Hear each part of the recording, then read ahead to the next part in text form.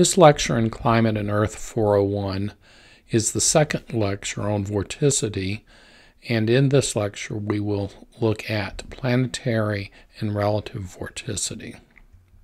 Vorticity is a fundamental description of the fluid flow. It is as fundamental as wind. If you wanted to, you could start this course by defining a fluid in terms of its rotational and irrotational parts, and the rotational parts would be vorticity, and the irrotational parts would be divergence. The flow can be completely described by vorticity and divergence, and in the atmosphere, because the motion is often confined to be more strongly horizontal than vertical, the rotation is often in large-scale flow associated with the horizontal aspects of the flow, and the divergence, as we've seen in earlier lectures, is related to the vertical velocity. So this is an interesting aspect where the horizontal divergence leads to there being a vertical motion. Vorticity is also related to a concept called the circulation, where the vorticity is the measure of rotation linked to a point in a fluid, and the circulation is a measure of rotation around a closed circuit that encloses, say, that point. It's an area average. Circulation is an important theoretical construct, but we will not study it much in this course as I teach it.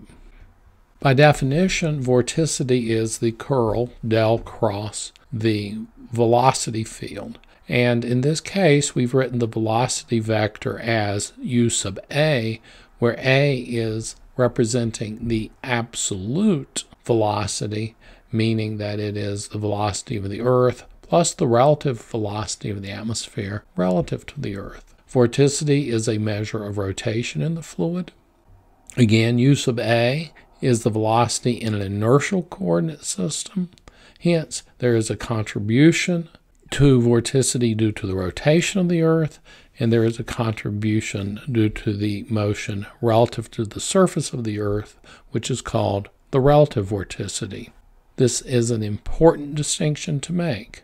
The difference between the vorticity due to the rotation of the Earth and the relative vorticity, which is the motion relative to a point on the Earth, or going back to our earlier lectures in the tangential coordinate system in which we use, which the vertical that we use in that coordinate system is the local vertical at whatever point we might be observing.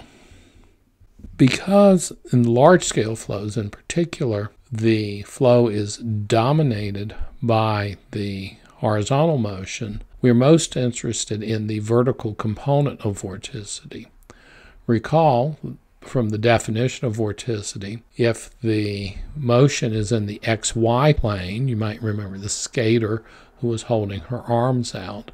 If the motion is in the xy plane, then the rotation is around an axis in the vertical plane. Using our vector notation, we would get this component by taking the dot product with the unit vector in the vertical direction. Hence, we are looking at k dot del cross u. In what plane is the motion? The xy plane. In what direction is the vorticity? The vertical. Relative vorticity is related to the velocity relative to our coordinate system that we are observing at on the surface, UVW.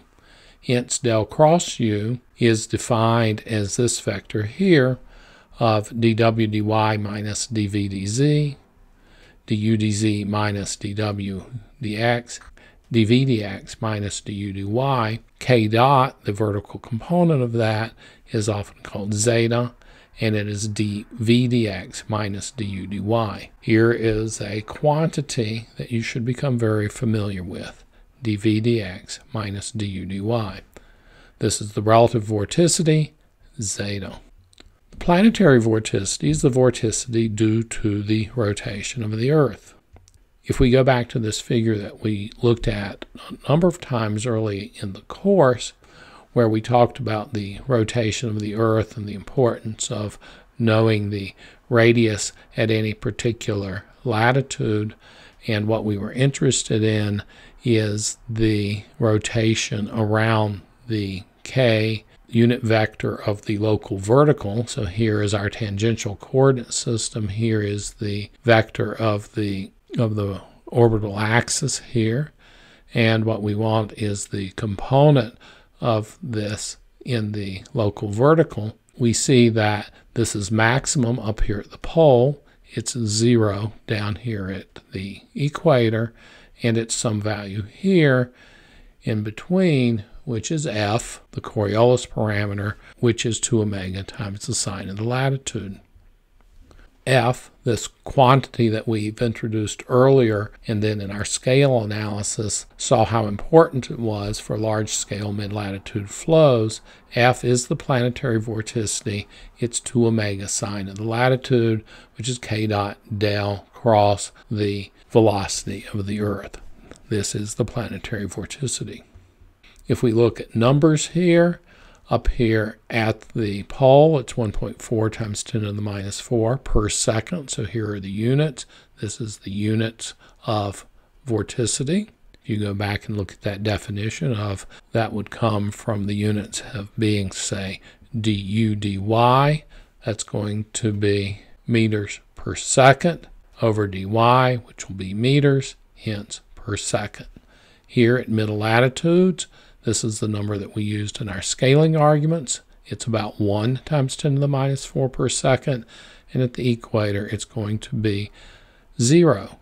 If we go to the southern hemisphere, since the sign of the latitude is going to be negative in this hemisphere, we see that the Earth's vorticity shows up as negative. And when we talked about what is the sign of vorticity, we saw that the relative vorticity had a positive sign up here, which was considered cyclonic, had a negative sign in the southern hemisphere, which is also cyclonic.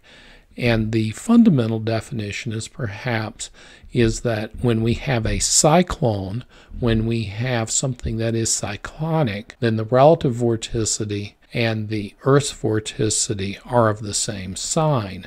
Hence, in the northern hemisphere, it would be f times a positive number, and in the southern hemisphere, it would be a minus f times a negative number. Hence, it's always positive, the multiplication of the planetary and the relative vorticity for a cyclonic flow. And a cyclonic flow, it's the type of flow that is associated with low pressure systems, whether it's in the northern hemisphere or the southern hemisphere.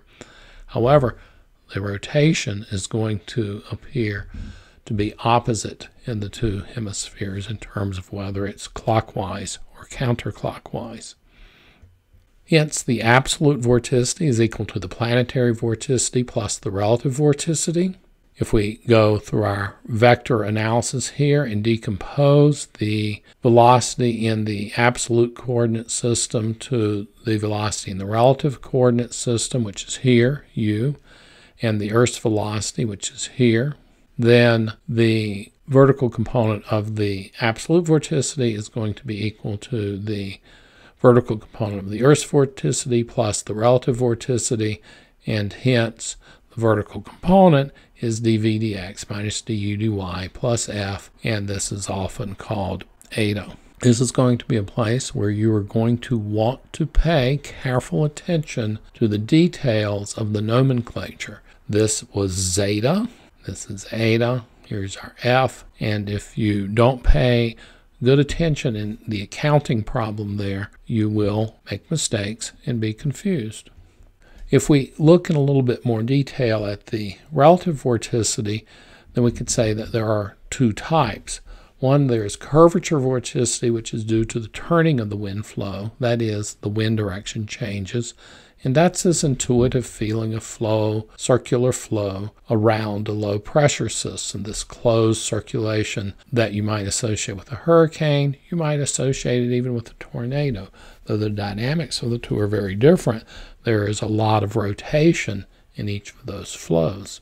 This is called a vortex, and it is dominated by this rotational flow. The other type of vorticity is called shear vorticity, which arises from changes in wind speed over horizontal distance.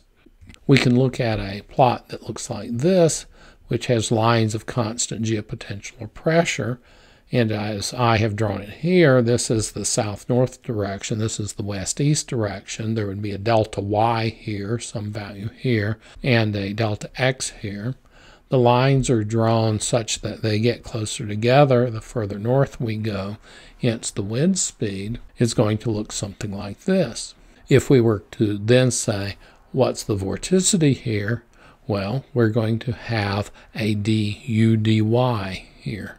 We have a du dy because you can see that the zonal wind in this direction is increasing as we go from south to north. Hence, if we were to take a delta u and a delta y, then we would get that zeta was non-zero. dv dx in this case is going to be 0 because there is in fact no v as this is drawn. If you took and changed this such that maybe this was still x, and then this was z, height, then that would look a whole lot like the boundary layer model that we set up to try to develop our representation of friction or the viscous force. You can then deduce from that, since the frictional force would leave this close to the surface, that the interaction of the wind with the surface and viscosity is in fact a source of vorticity. You can see something like that perhaps in a dust devil on a small scale. Get some idea of this shear flow. I've put this imaginary stick in the flow, and then we're going to watch it change with time, and it's going to turn like that. So you can see that the shear flow does in fact cause a turning around a point, where the turning was around, say, the center of this notional stick. Going through this lecture, we have seen what might be viewed as a set of simple deconstructions or a set of simple decisions that really only have, two outcomes. We were introduced in the previous lecture to the Helmholtz decomposition and the idea that the curl and the divergence can completely describe the flow. Well, the curl is the vorticity and the divergence is the divergence, hence the vorticity and divergence can describe the flow. These are just two things. But now if we take the vorticity and look at it, then we have the planetary vorticity and the relative vorticity. So we've split that into two. And then for the relative vorticity, we split that into curvature vorticity and shear vorticity. All of these different ideas and definitions will have physical meanings, and once you perhaps internalize them and use them a lot, you'll see that they will provide you quick understanding of the physics and the dynamics of what's going on in the atmosphere, and will help you in problems ranging from weather forecasts to, for example, understanding how constituents move around. And with that, this is the end of the second part of the vorticity lectures, and it was on planetary and relative vorticity.